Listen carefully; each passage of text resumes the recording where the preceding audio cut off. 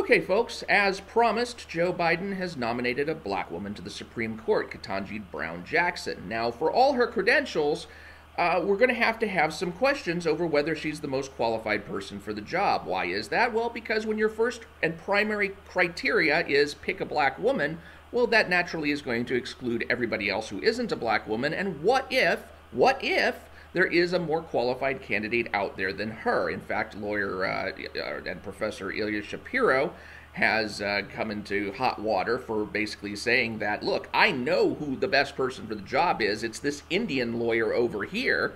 And, you know, if you pick this Indian lawyer, you're gonna get, some of the minority cred, and you're gonna get legal excellence, and you're gonna get the whole package.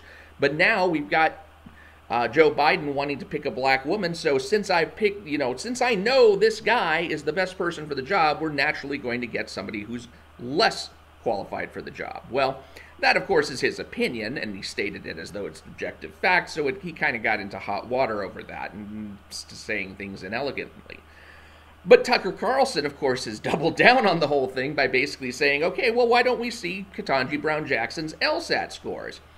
Now, people are saying, well, this is obviously racist because, nobody ever asked about a Supreme Court justice's LSAT scores before this particular Supreme Court justice, and that's absolutely true. But who asked about a particular Supreme Court justice's race? You got to understand, we're talking about two things that should not matter whatsoever. The LSAT score in one case, which is really only a criteria for getting into law school, the idea of how your aptitude might be once you get into the college. And then the other thing is race, which doesn't affect judicial philosophy at all. If Clarence Thomas didn't prove that, I don't know what he did prove. So where you've got this LSAT score on one hand, you've got this RSAT score that Joe Biden's going on the other hand. And actually, it's more like an SAT score because it's race and gender, but let's just call it an RSAT score for right now because that's going to segue into something else that I saw today, which really upset me. And it upsets me because of the lost potential that I see in it. It was a post made by a young man who is in a club that I myself am in. It is a club who is led by a black man, and this black man imparts advice of a certain type. I don't want to go into detail or get into too much identifying info because I don't want to embarrass the young black man who typed the post that I'm going to read to you. But basically he said about his founder, he says, the founder of this club that he and I are both in, he says, I've been watching and reading your material this past week and I've learned so much. You got me ready to stop practicing and start doing. Okay, so far so good.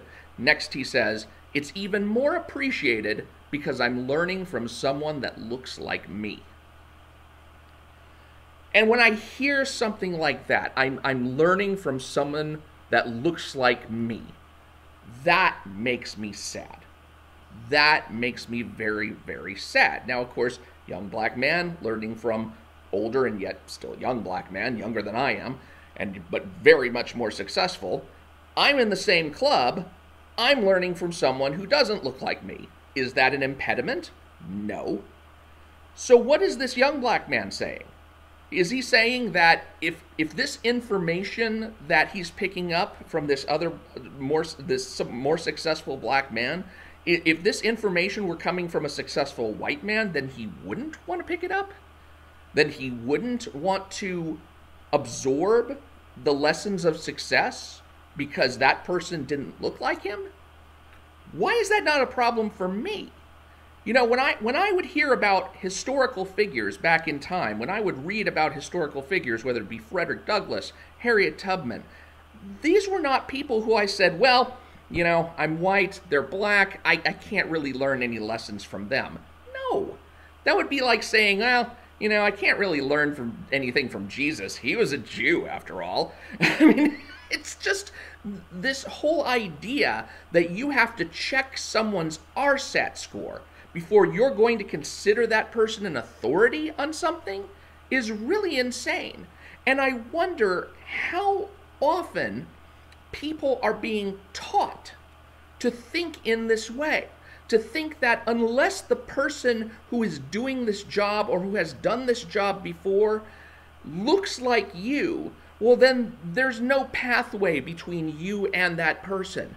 You know, that is something, that is a mode of thinking that I believe has gotten into so many people's minds. You know, I look at Eminem, you know, a white rapper. Do you think he got as successful as he is by learning only from other white rappers? I don't think so.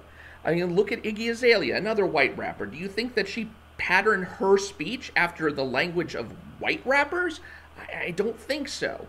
When you look at people who have been successful in various ways, who clearly have been influenced by black artists, they didn't let that stop them. They didn't let the fact that somebody who didn't look like them had inspired them, had taught them, they didn't let that be a barrier. But how many people out there are letting that be a barrier? How many people are teaching children it should be a barrier? That's a very, very hard thing to think, that there are actually people who are putting stumbling blocks in children's way. The same children that they say, well, we really want to see our children succeed. But do you really?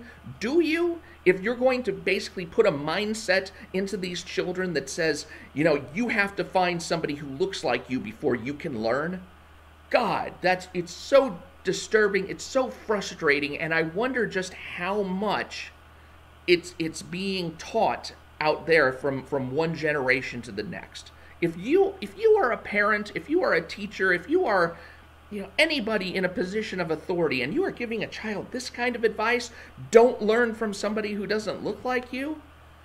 Oh God, you need to step down from whatever role it is that you think you're doing well, because you're not doing it well. What you need to do is tell your child, look, don't care about that person's RSAT score. Don't care about what that person looks like. You put yourself in that person's shoes. You do that. You make the effort. It doesn't matter how hard it might be for you. You know, if I'm looking at somebody who's in a wheelchair and I'm trying to imagine myself living a life in a wheelchair, that's an effort for me because I can walk. But I can try. I can at least try. And maybe I'll learn things. Maybe I'll learn things about, you know, how the difficulties of that kind of life. Likewise, if you're looking at somebody who is in a wheelchair is looking at somebody who's walking and thinking, okay, well, maybe I can't walk, but if I want to learn, you know, how to play good basketball or something, like there is such a thing as wheelchair basketball, maybe it's not just people in wheelchairs that you need to learn from for that. Not really sure if that's a really good analogy, so, whatever. I'm just saying, don't limit yourself. Don't limit yourself to looking only at people who look like you and thinking you can't learn unless the person does. Because if you do that, you're making life harder than it has to be for yourself. And it doesn't matter whether you're white, black, Asian, Latino, whatever. Go ahead and put yourself in the shoes of whoever you need to learn from and accept advice and teaching from whoever it is you need to learn from, because the only thing that matters is the skills. The only thing that matters is what you can absorb, the techniques, the knowledge, what you can absorb from that person. That's what really matters. And, you know, I'm sorry if some pitiful RSAT score is what you have to place in the way before you feel like you can get entry into that kind of knowledge, because you can get it from anybody. You can get it from anybody. You just have to let yourself. All right? So, I'm Mike Partika. Thank you for watching. Please do subscribe to my channel, and I will talk to you later.